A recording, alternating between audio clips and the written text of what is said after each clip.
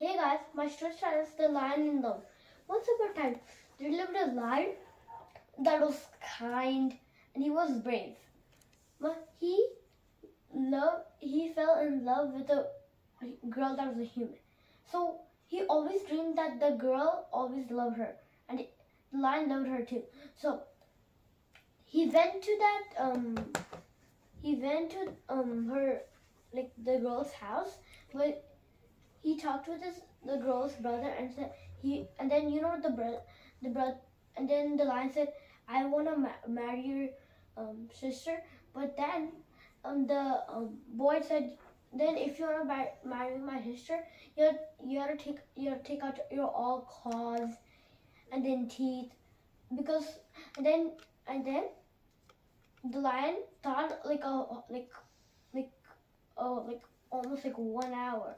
Then he then he thought he thought he just took off his claws and his teeth, and then he went back to the brother and said, I took out my all teeth and nails. But then the brother took a stake and hit it on his back, and he beat up the lion badly. And then the brother kicked him in the back, and then the lion was in pain, and he was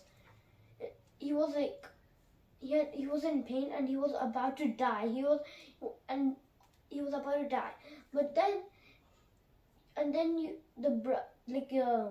girl's brother did this because, like, if the lion did not got food, he'll eat his sister.